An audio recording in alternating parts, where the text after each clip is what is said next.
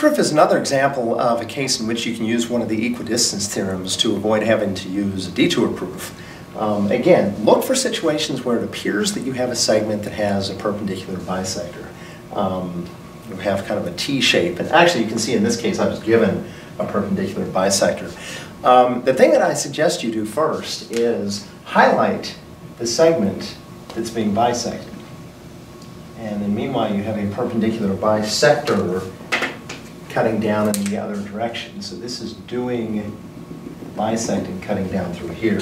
The important thing to keep in mind is anytime you have a perpendicular bisector, you know that any point that lies on that perpendicular bisector is equidistant from the endpoints of that segment. And so you can literally follow along the perpendicular bisector, and you can pick any point anywhere you want to, and you know that it's going to be equidistant from the endpoints of that segment. It's going to give you all kinds of congruent parts, and in general, it's going to make for some pretty easy and fast proofs that really avoid having to use detours.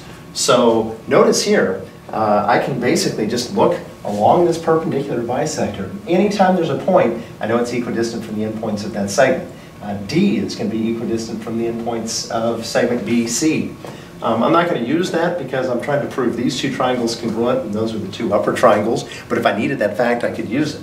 More importantly, I know that point E also on that perpendicular bisector is equidistant from the endpoints of BC. That's the same thing as saying that BE is congruent to EC. So if a point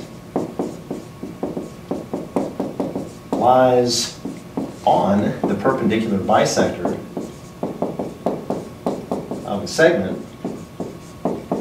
then it is equidistant from the endpoints of that segment.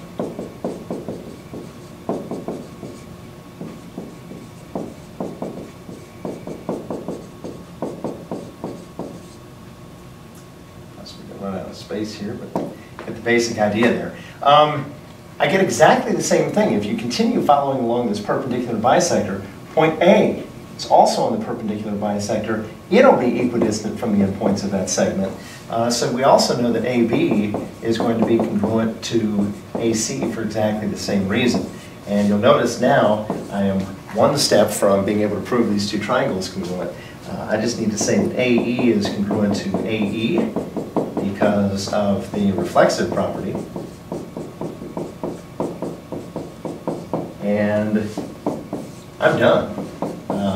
Triangle ABE is congruent to triangle ACE, and that's just by the side-side-side rule.